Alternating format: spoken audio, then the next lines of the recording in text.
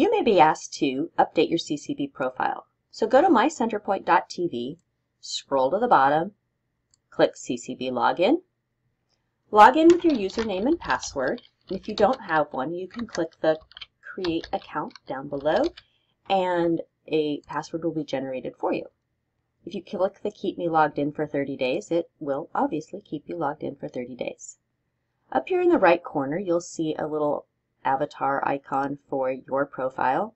I'm signing in on a test site, so this is testing 1, 2, 3.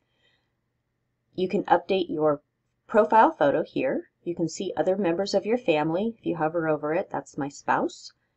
And you can do some actions here. You can change your communication settings. This can be important. If we don't have your mobile carrier assigned to your mobile phone, our system will not be able to text you.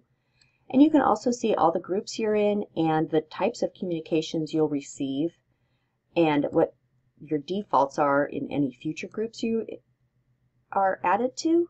And then when you're finished reviewing this page, please click the Save Settings.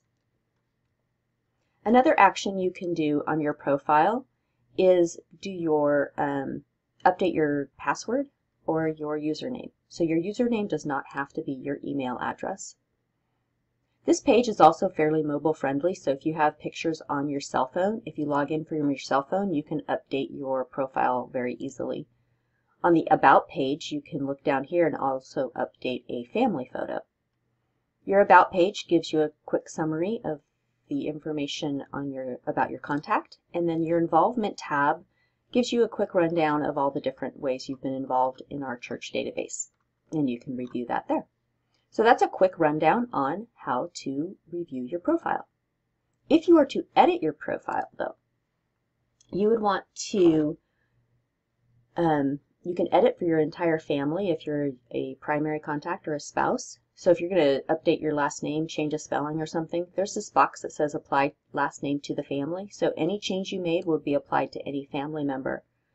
The same goes for your mailing address. There's a box here. So if you're going to update your mailing address, please check the box that it will apply to all the members of your family, and then everybody will be updated. And then there's some other fields below that you can scroll through and update appropriately. And that is a basic review of your profile.